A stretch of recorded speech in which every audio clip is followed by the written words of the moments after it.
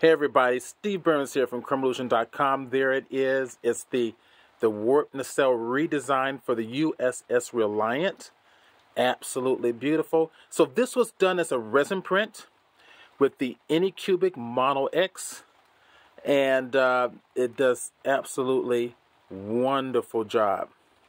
Look at that detail on there. Absolutely wonderful. I kind of just taped it together there. It's kind of loosely fit, but you get the idea. Look right through it. The client can put lights on the inside. It's thick enough to do that. Let's get this to focus on here a little bit better. Okay, nice. Okay, all right. So all done. Looking forward to it. So this is the actual size of the saucer section. Let's go ahead and take a look at that here. That's the saucer section of the body of the Reliant, and the actual box that it came in is right here. Let me share that with you next. There you go. Those are the nacelles that we're going to replace.